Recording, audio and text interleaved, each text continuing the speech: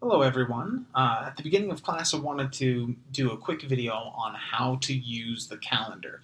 The calendar is going to show us kind of some important events and will also show all of the due dates for assignments that we have. Okay, so what we are looking at right here is kind of the beginning of our class. We have the first assignments that are due on Wednesday, and we also have stuff that are due next Wednesday, and if you follow the pattern, all of our assignments are due on Wednesdays, with a few exceptions here and there.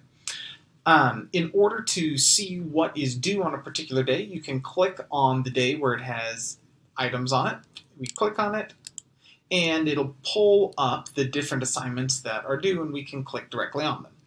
Now, this is the instructor view, so let me show you what you will actually see.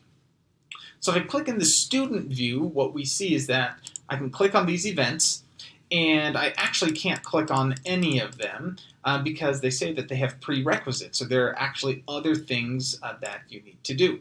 As soon as the prerequisites have been finished, the event will change colors. So let me show you that real quick so that we can see that happening.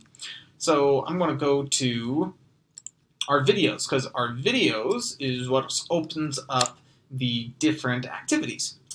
And the different assignments that we have. So I'm going to go do my first video lecture, or I'll do the second one real quick to show you. So we went into data types, we'll do start, we'll watch through the entire video, and I'm just going to go ahead and jump to my question, and it says Likert scales fall underneath what data type.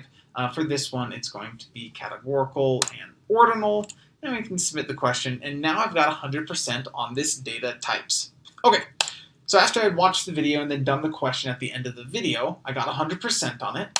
Now I can go back here and notice how I have the first one is red. So now I could go in, I could click on this benchmark, the types of data, and I could go ahead and work on my actual assignment. So each of these, they have some prerequisites, and you can see where the prerequisites are inside of here. Sometimes the prerequisites are linked to other assignments that you need to do, and sometimes the prerequisites are in the videos. Sometimes you got to do a little bit of looking of it, but the basic idea is watch your videos, and after you watch your videos, you will be able to go and do your assignments.